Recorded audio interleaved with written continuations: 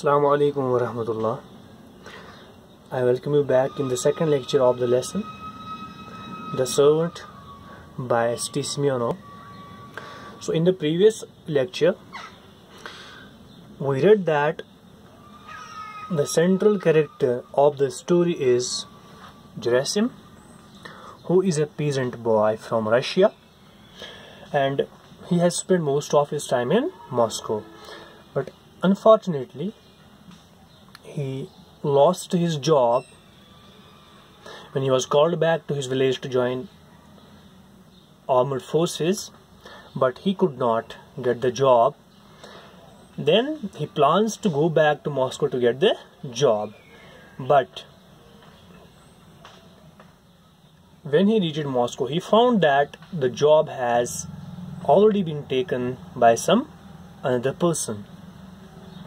Then he reminds of another person, that is Yegor, and Yegor is also, he belongs to his native village, and Gerasim thinks that Yegor will find him a job in the most difficult times.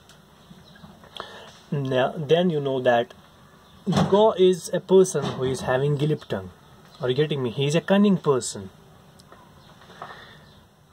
And Yegor, who himself works under Sharov, and Sharov is master of Yegor. Sharov is merchant. Now Yegor promises Gerasim that he will talk to Sharov, his master, to get him a job. Now he does the same thing. Now what happens next is interesting. So let's begin. Now Yegor approaches Sharov and he tells him everything, that he is here just to help his friend Gerasim, who needs a job. Now Sharov tells him that what can he do for him, and Yegor just tells him that as Sharov is having an old servant whose name is Polikopech, and Polikopech is living with his wife, but both Polikopech and his wife, although being servants to Sharov, they are incompetent. Why are they incompetent? Because they are now old, they are lazy, their work is not up to mark. So Yegor takes advantage of their old age and he just makes it a weak point for Polikopech, and he suggests Sharov that he should replace Polikopech and his wife with a young man, that is Gerasim, who can work with agility. But on the other hand, Sharov, who is the master, he knows that they have served him for almost 15 years and they are very loyal and faithful to him. So he nullifies the idea of Yegor to throw them away. It means that he remains reluctant. He does not allow Yegor to let them get away and lose their job.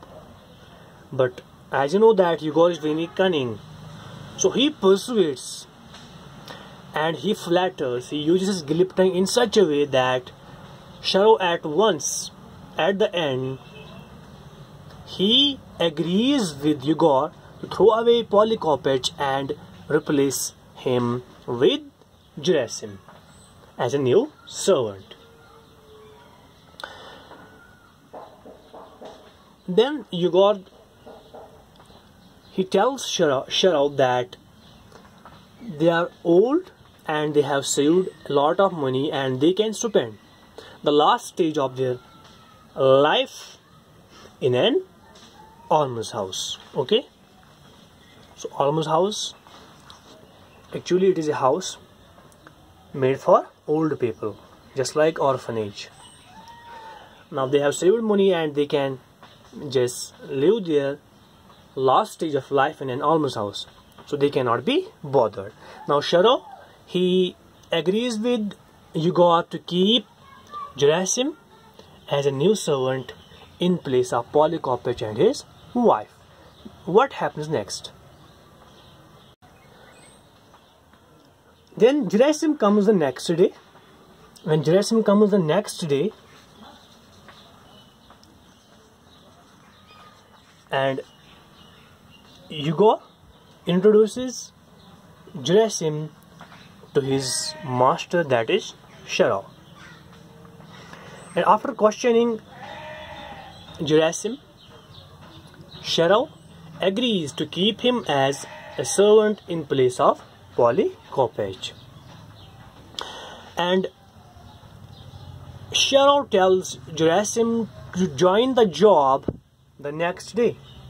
So he tells him that you better come tomorrow. You will start working here the next day, from tomorrow. Now before leaving, now here is the U-turn in the story. What is the U-turn in the story? Before leaving, Gerasim, when he was crossing the courtyard, he heard some noises inside the servant room, and he came to know that the people talking inside are actually Polycarpach and his wife, and they are very sad to know about the decision made by their master Sharo. Now they talk to one another that they are deceived by their master in their old age. Are you getting me? So they are very furious, particularly Polycarpach's wife. But Polycarpach suggests him that the real devil is none other than Igor, because it is Igor who used his glib tongue to let Sharo replace them with Gerasim. Okay? Now Gerasim, now he hears the conversation, and this conversation just stabs him like a dagger. Remember that. The conversation between Polycarpach and his wife was very important because it stabbed him like a dagger. Are you getting me? And this conversation, it pricks the conscience of Gerasim. It makes him realize his mistake, that his decision to replace Polycarpach and his wife is wrong because they are in their old age and it will make them perish. It will make their life hell because they cannot get another job in their old age. So what does Gerasim do? Now, it is the point where Gerasim realizes that he will not take this job. Are you getting me? Because he was shocked by the conversation. Although Polycarpach and his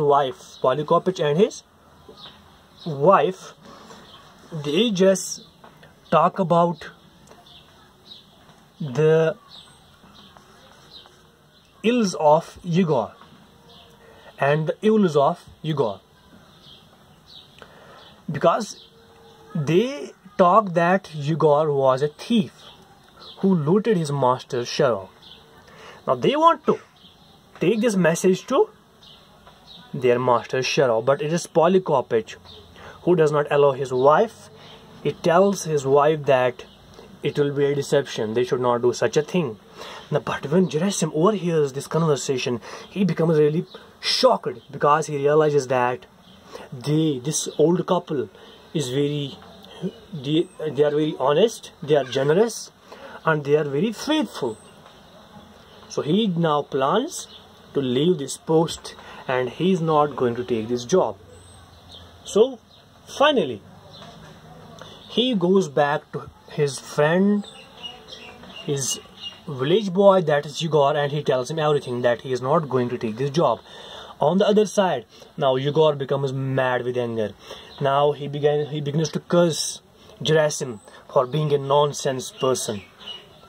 But whatsoever, Gerasim leaves the place by feeling light-hearted, and he feels victorious at the end, although he loses the job. You got it? Now this is how the story ends. Now Gerasim leaves the place.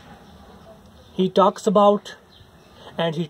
favor of Polycopich and his wife, and he plans to leave the place and find another job.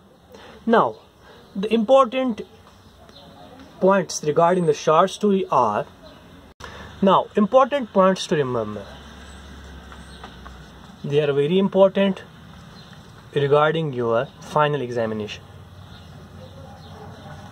Are you getting me, beta? First thing is character sketch of Gerasim. It is very important. There may be a question, sketch the character of Gerasim. So how will you sketch his character? So you have to sketch the character of Gerasim in a positive manner. It means that he was very kind, he was very affectionate, and he proves to be a real human. Although he loses his job and he plans to take the job of Polycopich and his wife, but it is at the end. Now you will mention all the things. It is his being a kind-hearted person that he realizes at the end that he is not going to take and replace Polycopich and his wife. Okay, now you will just sketch his character in a positive way, and you will also include how did the conversation at the end changed his life. Okay, you will also mention it that at the end, when he overheard the conversation between the old couple, he just changed his decision at the last point because he was having the heart of gold. Okay, and he could not let Polycopich and his wife suffer because of his humble character. So he proves to be a positive and humble character, or we can say that he proves to be an angel in the story. Okay, he is an angel in the story. And on the other side, although Igor plans to help him, but it is not. Remember that Igor is a negative character, because now you may tell me, sir, he helped his friend Gerasim. No, it is not so. His nature is not helpful, my dears. Remember that. His nature is not helpful, but Igor's nature is cunning. Are you getting me? He was having the mind of devil. Okay. And he uses his glib tongue to persuade his master, to deceive Polycopich and his wife. You got it? The next important point is very important, that is different themes of the story. Are you getting me? So you will focus on one theme, that is self-centeredness.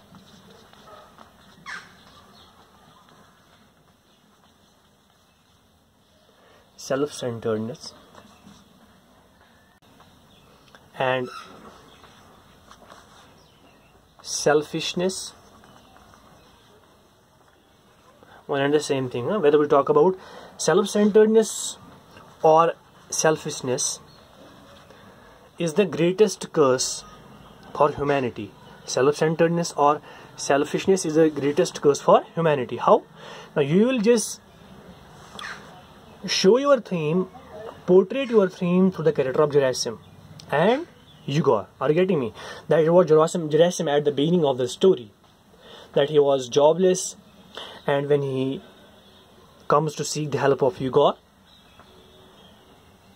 now he becomes self-centered. For a moment, Gerasim becomes self-centered when he comes to know that he can replace Polycopich. Are you getting me? At the end, he realizes that being selfish is always harmful for other people. Are you getting me? When a person becomes selfish, becomes self-centered, he always harms the other people. Are you getting me? when a person is selfish, he cannot differentiate between what is good and what is bad, what is right and what is wrong, what is fair and what is unfair. Are you getting me? What is just and what is unjust. And you have to quote here, and you have to mention that no doubt that Gerasim was helped by Igor, but the nature of Igor is also selfish, because he wants to let Gerasim work so that Gerasim will work with agility and he may get less work, and so that Gerasim may share his burden and make his life more easy. Are you getting me? So Gerasim was, at the end, he proves to be a good-hearted person. On the other side, we find that Igor is a devil, okay, and Gerasim is an angel. So I would like to recommend you that you need to read the whole story. Are you getting me? And whatever I told you in the lecture, you need to comprehend it bit by bit, so that it may prove very helpful in your examination. Inshallah, I will see you in the next lecture with a new topic. Till then, take care and fi amanallah.